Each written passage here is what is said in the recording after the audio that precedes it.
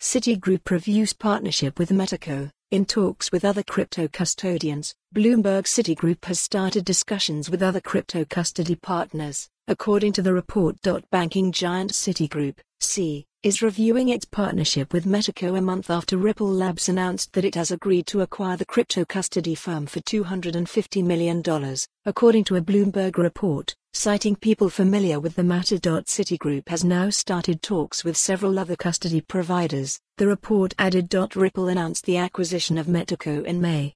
The deal announcement came on the back of Ripple's ongoing legal tussle with the U.S. Securities and Exchange Commission, SEC, which is estimated to cost the blockchain firm around $200 million. Citigroup initially selected Metaco as its custody partner in June last year as it looked to expand into tokenized securities and other blockchain-related products.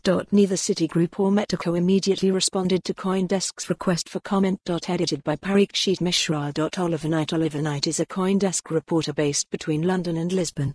He does not own any crypto. Follow @Ignite Crypto on Twitter. Learn more about Consensus 2024, CoinDesk's longest-running and most influential event that brings together all sides of crypto, blockchain and Web3.